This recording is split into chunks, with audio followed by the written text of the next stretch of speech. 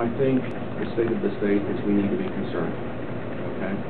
And then we need to also be braced, perhaps for some, perhaps unpopular decisions.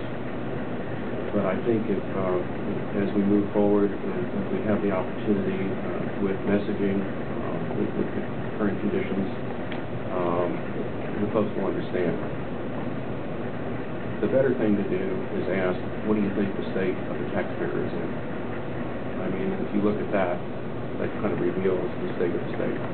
Governor Crist is likely to put a sunnier face on that message. Do you agree with that? With his saying that you know, we're going to get through this and Florida's all right? I love optimism. I love optimism, but I also have been around long enough that sometimes even optimism is not necessarily the solution to the problem. But that's how I feel. Do you feel like the governor's been too optimistic, though? I think you need to come and ask the governor that.